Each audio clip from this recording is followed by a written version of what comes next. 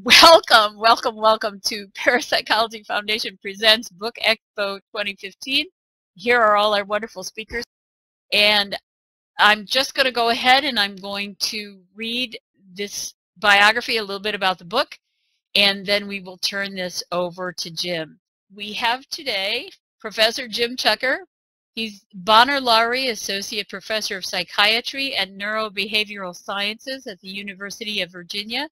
He's continuing the work of Dr. Ian Stevenson at the University of Virginia Division of Perceptual Studies with children who report memories of previous lives.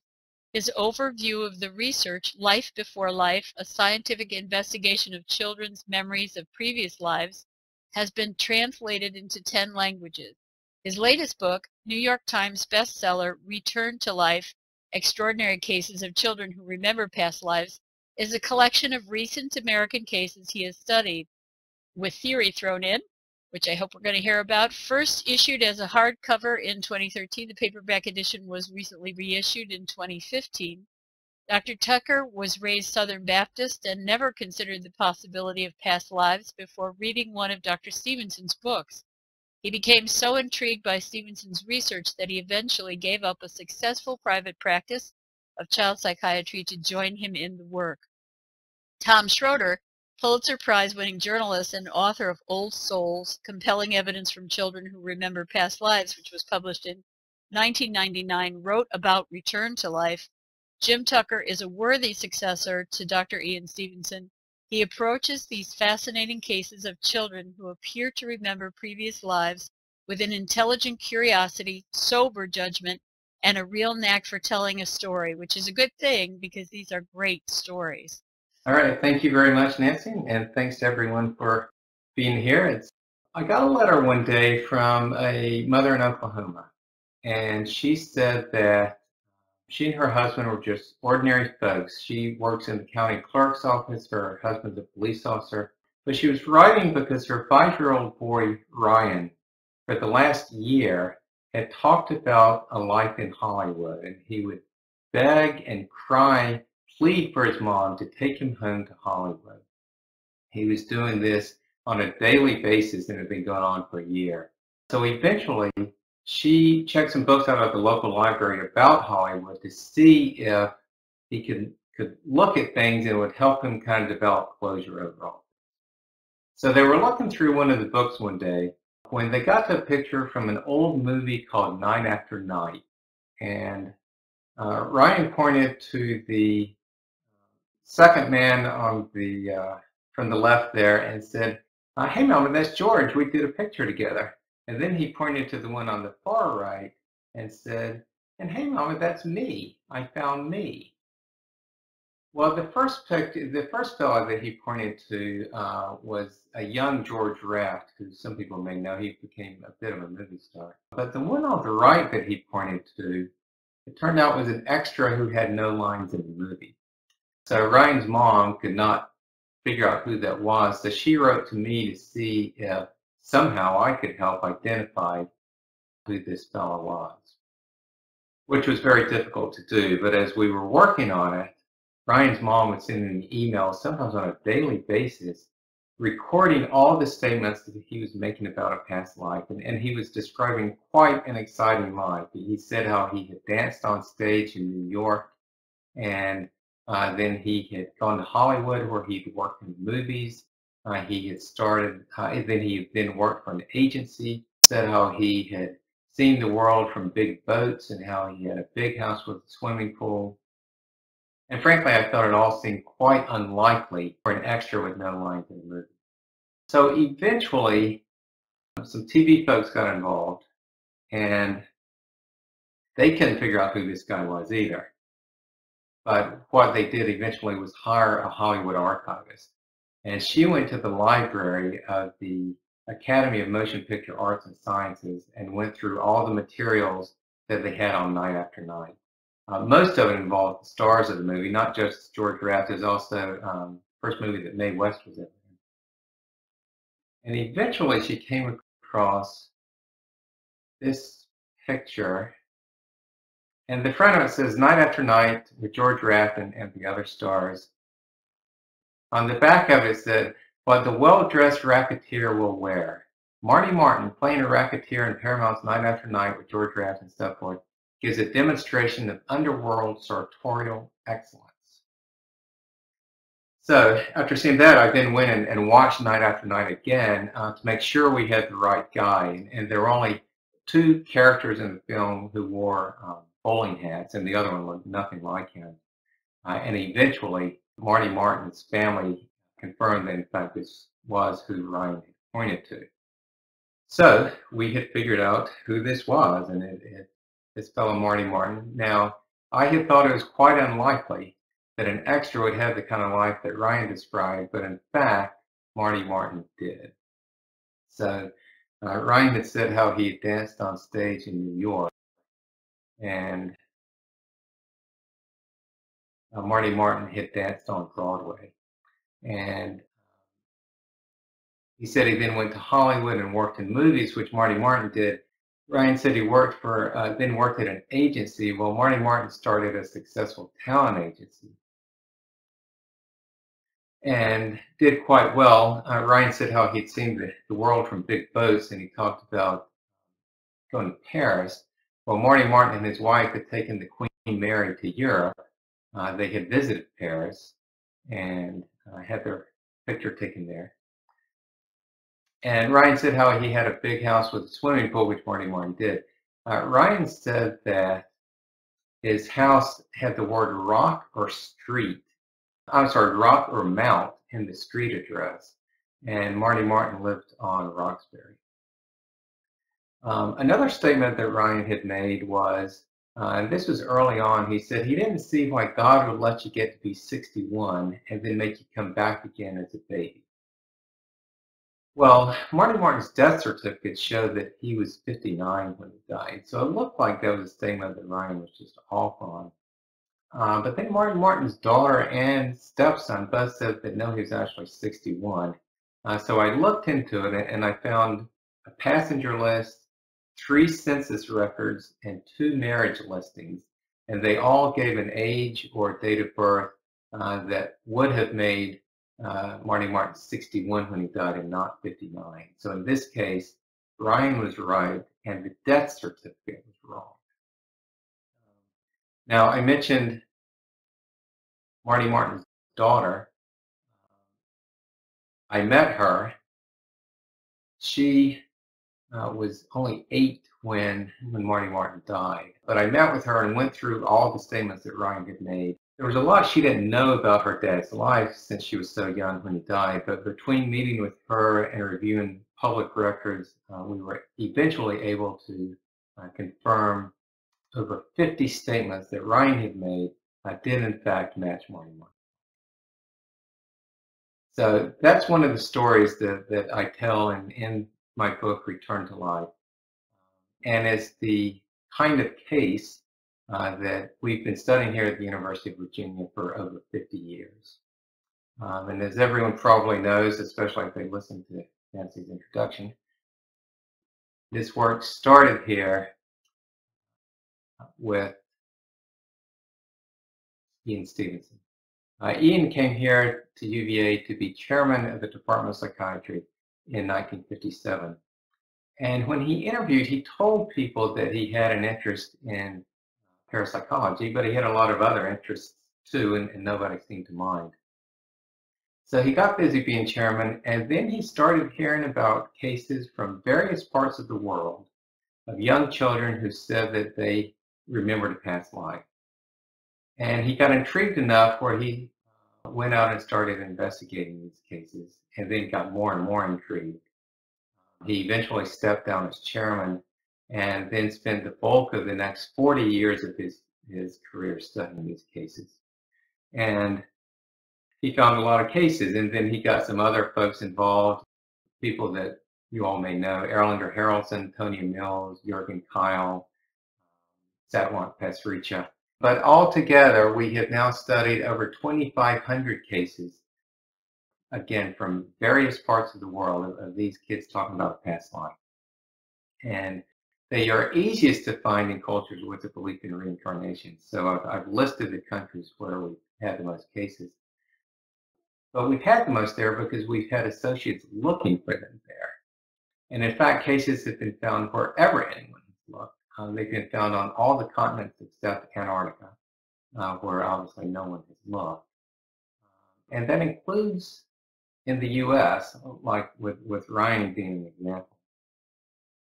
The cases seem to be harder to find here. Well, they are harder to find here. They seem less common here, but it may just be that they're harder to find because people don't talk about them here in the way that they do in other places.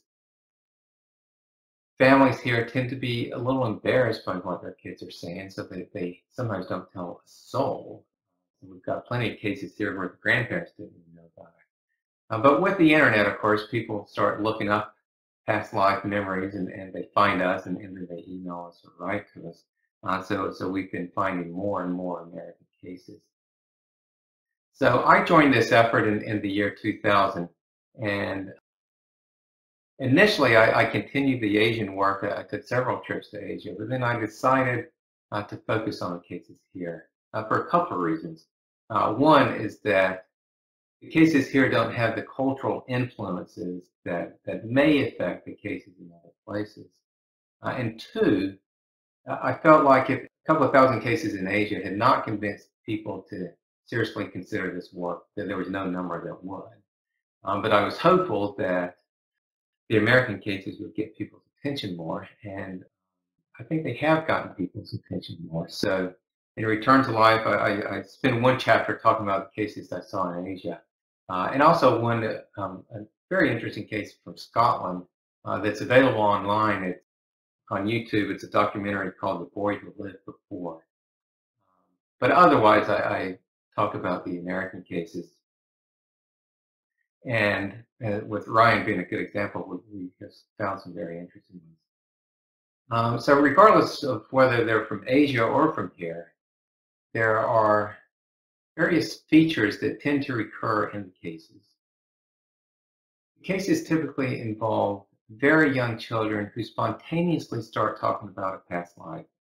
This work does not involve hypnotic regression, but these kids just start coming out with these things, typically describing very recent, very ordinary lives. Now, when I say recent, Ryan's case is an exception to that because Marty Martin died 50 years before Ryan was born.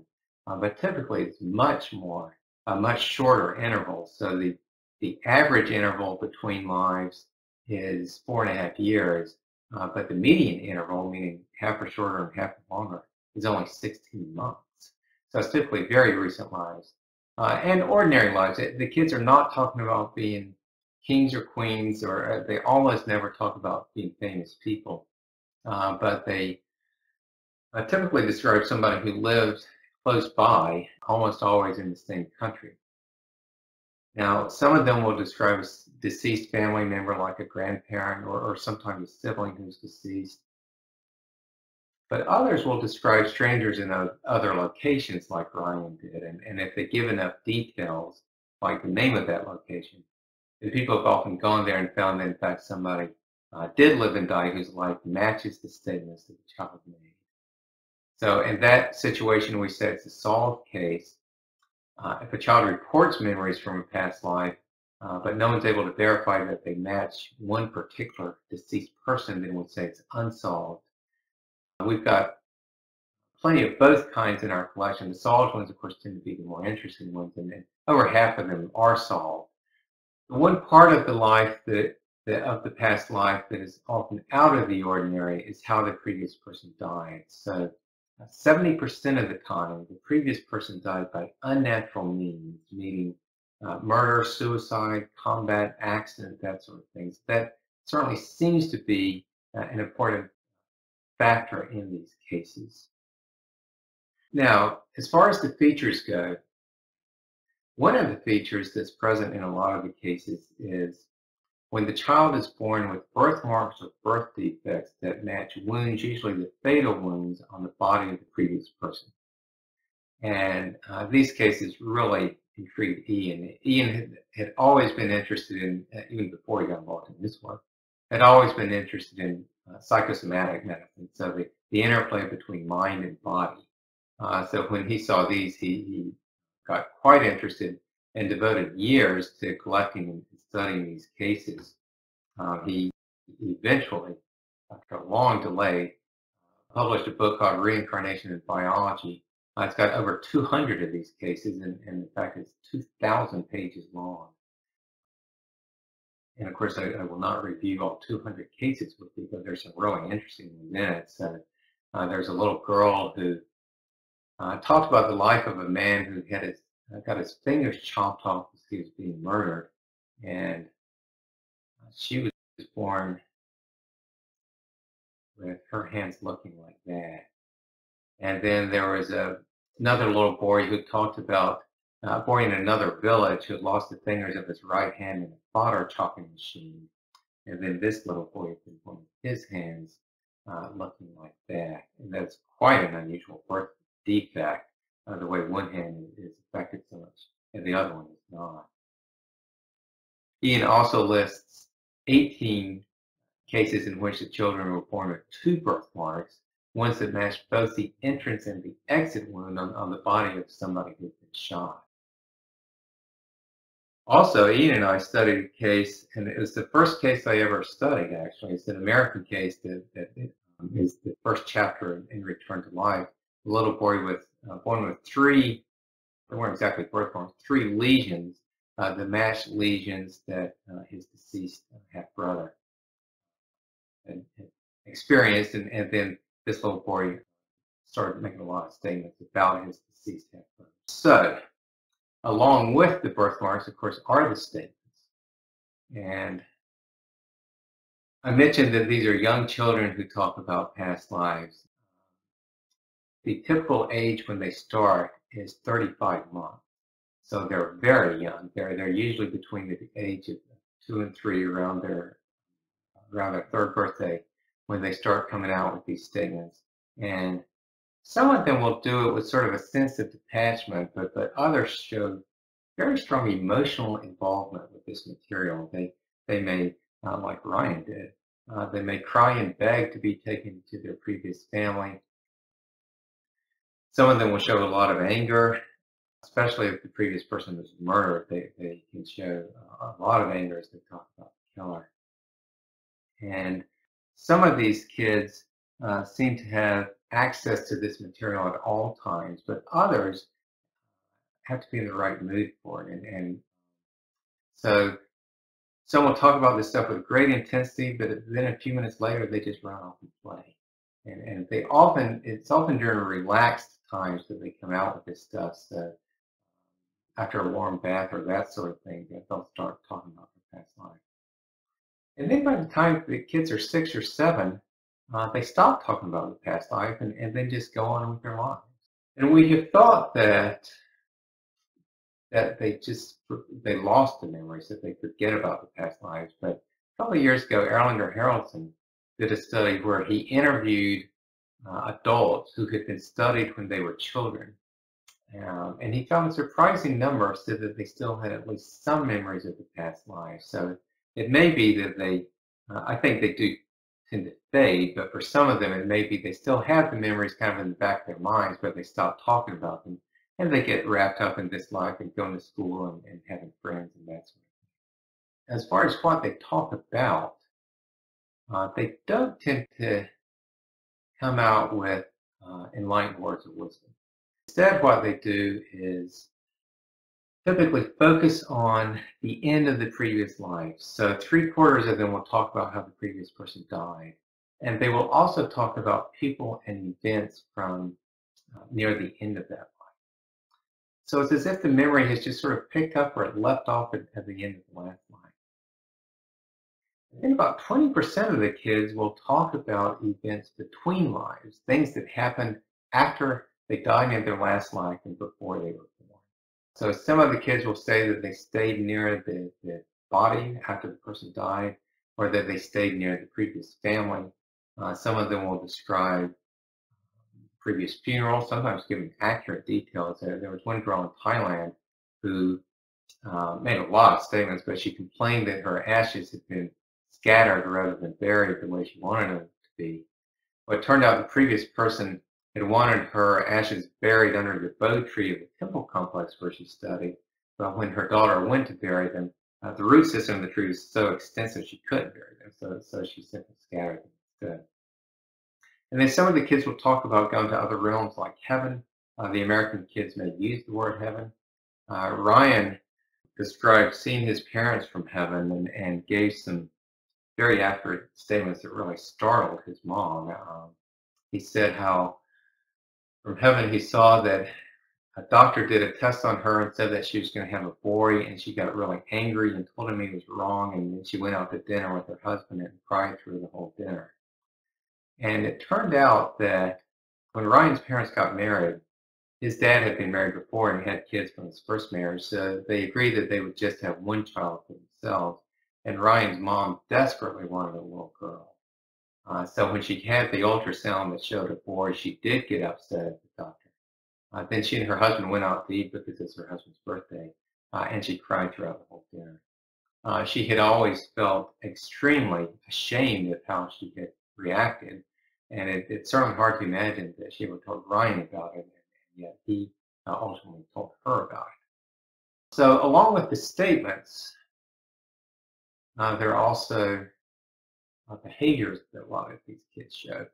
So I've mentioned that a lot of them show emotions, and they will also show emotions that are appropriate for the relationship that the previous person had with individual family members. So a little girl may be very deferential toward the previous husband or the previous parents, but very bossy toward the younger siblings, even though those younger siblings are much older than the child is. These emotions will usually fade as the statements do, but not always. There's at least one case where the little boy eventually grew up to marry the widow of the previous person, even though obviously she was quite a bit older than he was. Phobias. In over 35% of the cases where the previous person died an unnatural death, the child was shown intense fear toward that mode of death. So, for instance, there was a little girl who, from the time she was born, she hated being in water.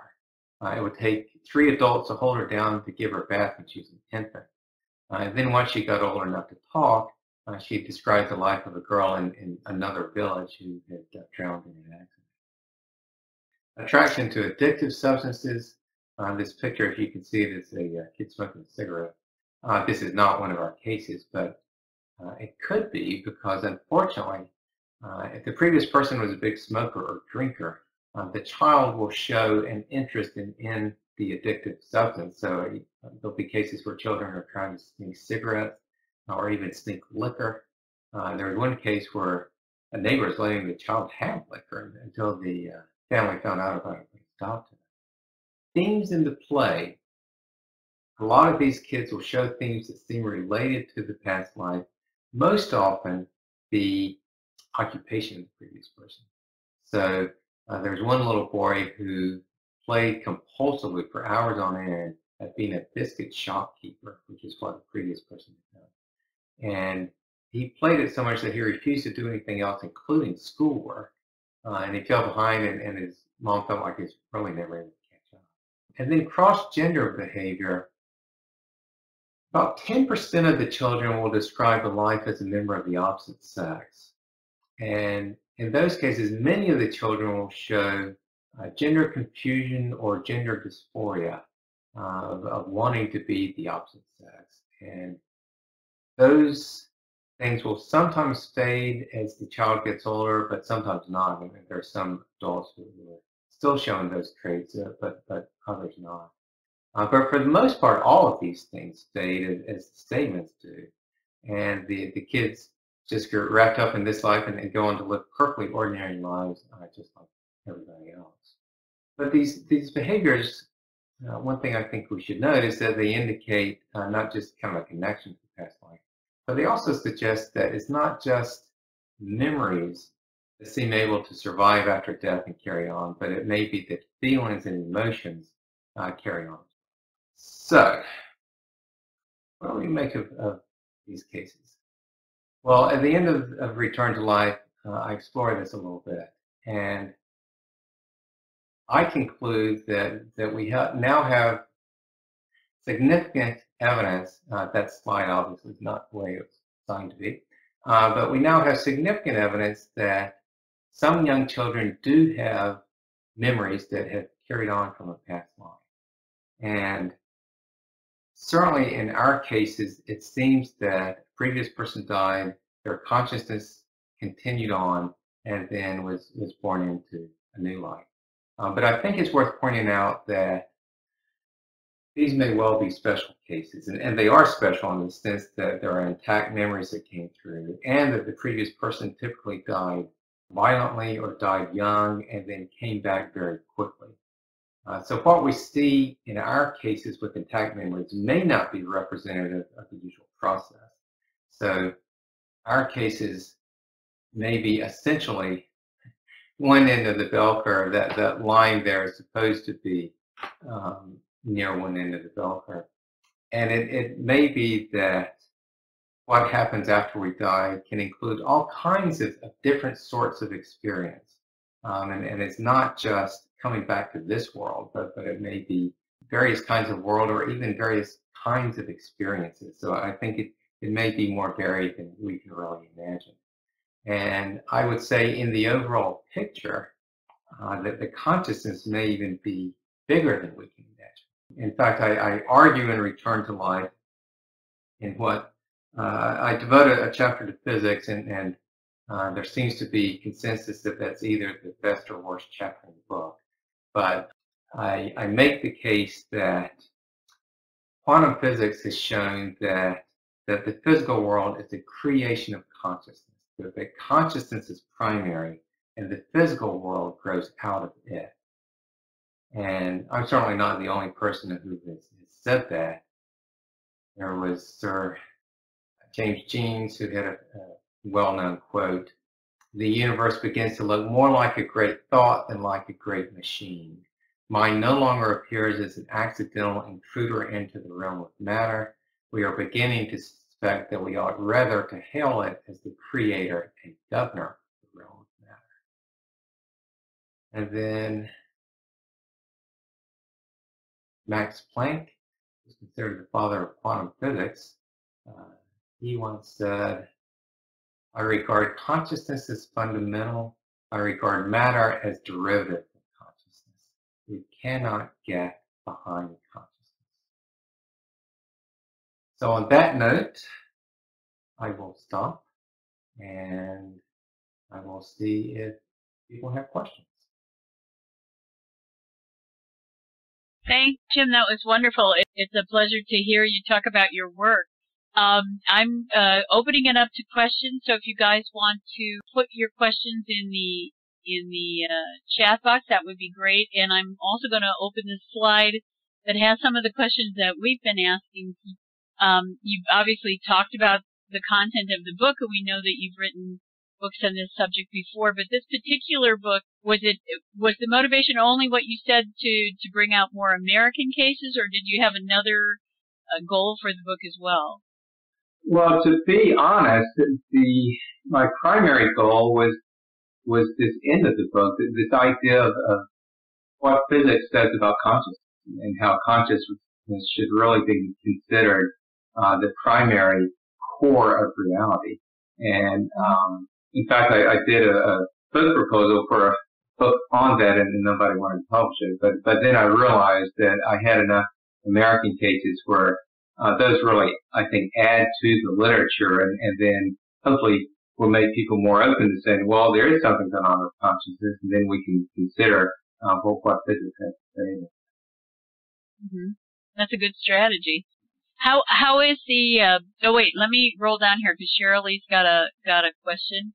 She says, I remember Bruce was saying in a lecture that there was a study to compare facial geometry of deceased persons to their possible reincarnated selves. Did anything ever come of that study? Well, that's not one that we've done. There are other people who have looked at that sort of thing. There's a fellow named Paul von Ward. And then there's also, there's a physician who has written about Return of the Revolutionaries, where he thinks that he was John Adams in his past life. I'm blocking on his name. But he argued that people look like their previous people. what we have found in our cases is that some of the children do bear a resemblance to the previous person, but many of the others do not. So it's hard to know what to make of that. I think the facial architecture thing, what Paul von Ward says is that's only one piece to consider. I don't think the technology is such that we really can draw a whole lot of conclusions from that. Mm-hmm. And Carlos is asking, have you found cases in which the children use languages that they have not learned? Yeah, that would be what's called xenoglossy, and there are a couple of cases that have involved xenoglossy. That's extremely rare where somebody would have full capabilities of another language, and the cases where they have shown that have been, I'd say, unusual cases, but there seems to be something there, but I can't say that we've had a perfect case yet that involves xenoglossy. We have a couple of other people writing. Gonzalo was asking earlier, the person who ended up marrying their previous personality, which one of the cases was that? Marrying the widow of the previous personality. It's one of Ian's cases. I think it's in reincarnation and biology. Okay. But I mentioned that case in my first book, Life Before Life, and I cite the reference in that one. I don't remember offhand. Okay. And then Ariane was saying, I remember reading somewhere in one of these parapsychology sessions that there is evidence that the interval between lives appears to vary between cultures. Have you heard anything about this? That's definitely true. And, well, it's definitely true that looking at cases from those areas, it varies. And it typically follows the belief of the culture. So there are some places who think that switch comes right at conception. So they go looking for cases where a child is born 9 months after somebody died. There are other places where they think it happens that that there's no interval, that there's the death and birth simultaneously. So they look for cases where there is that match. So it may well just be kind of a sampling process where there's this difference. Now, I will say with the American ones, there seems to be more American cases with longer intervals. So, Ryan's was 50 years. James Leininger, which is a well-known case, that was 60 years. I don't know what to make of that, but it's something that we should probably take a closer look at. Well, folks with longer intervals, do they ever mention that there was something in between that they're not fixating on? Is it a question of actually having an interval, or maybe having a past life that's in there that they know something about, but they're not focused? Yeah, that's possible. Some of the kids talk about more than one past life, and it would seem odd that you would remember one, have another one, forget it, and then remember the first one again. But it's possible if the first one ended traumatically, that those memories would stick with you more. Who knows? Yeah. Shirley is saying, are memories of past lives more common in child prodigies? Well, not that we know of. Certainly we have speculated, Ian speculated in the paper in Medical Hypotheses, that child prodigies could gain some of their abilities from past lives, but I'm not aware of any of the well-known prodigies who have said that they remember past lives. Now, in Return to Life, I have one case of a little boy who, and it's kind of a long story, but thought that he was Bobby Jones, the golfer from back in the 20s. And this kid, he is virtually a golfing prodigy, and he's kept up with the dad, and he's won, I think, over 100 tournaments now, and he's still only 9 or 10. So that one would be close to a prodigy, and he did have memories from the past life. But, Mozart and all the various prodigies, maybe no one's ever asked, but there are no reports. Yeah, they're not spontaneously mentioning it. Ariane is saying, do you have an opinion on past life regression? I do. We tend to be quite skeptical of it because hypnosis, whether for memories in this life or in past lives, it tends to be quite an unreliable tool. There are times, like for memories of this life, where it's amazing. People recall license plate numbers from crime scenes or whatever. But there are plenty of cases where the mind just fills in the blanks with fantasies. Now, that's not to say that past life regression can't be therapeutic. I think it may be a therapeutic process. And there are very rare exceptions where there seems to be evidence of actual knowledge from a past life. But those are extremely rare. And I think the vast majority, clearly, there's no evidence that it actually is a past life the person's recalling. And there are many cases where it's clearly fantasy because the things that they are reporting, could not possibly happen. So again, there may well be times where people access past lives, but there are a lot of times where they certainly don't seem to. Mm-hmm. It's kind of fertile for other kinds of combinations of fantasy and maybe fact. Yeah, maybe yeah. not. So what's next? Well, I'm not sure. I mean, we certainly are trying to collect more strong American cases, and I think if we hit say 50 really strong American cases, then boy, that if they were all as strong as Ryan and James Leininger, that would be pretty hard to dismiss. Yeah. And I mean, when Return to Life, when it got some publicity, certainly we heard from a lot of American parents. Unfortunately, the cases aren't always so strong, and with the American parents, and it seems remarkable to them that the child says anything about past life, so that they may just make a few statements, but if they don't give names or places, then there's usually no way to verify. So anyway, we're going to continue to try to work on those. We're also continuing to explore the database that we have for all these cases. As you all know, we've worked on coding a very long time. We're still working on it, but we've got over 2,000 of the cases coded now, so we can certainly look at patterns of the cases. One thing I was always curious about is among the unsolved cases, do you have people reporting on a past life as an animal or an insect or something other than a human being? Occasionally, not very often, but occasionally. In fact, I've got a couple of those in my book, in Return to Life, including a bizarre snake case. But I mean, those are typically quite unverifiable. But right. Some of them are interesting. So, that frankly seemed weird even to Ian when he started studying these. But he eventually tried to take them seriously, but heard very few reports, even though a lot of the places where he was collecting cases, people did believe that you could go from animal to human or vice versa. So he felt the fact that he was not hearing it almost never, that it was more than just following the cultural clues. Yeah. Yeah, that's actually why I asked it, because I've heard of that the tradition holds that you can run up and down the scale, sort of. Well, I do think that these cases with intact memories, typically it has to be a pretty closely connected one. So usually the same country, usually quite recent. So for an animal, it may well be that people experience being animals and they experience being humans, but that the divide is too great for the memories. Well, this has been wonderful. And anybody else have any more questions? We've only got a couple more minutes, and then we want to give people a break before the 4 o'clock. Any more questions, folks? Okay, some people are writing. Yeah, you can also express happiness at this, because they're great presentations. It was really good. Thank you, and thanks to everybody for wanting to listen. Thank you very much. I'm going to close off the lecture, and we'll be back at 4 o'clock with Ed May. So thank you very much, Jim. Thanks. Great job.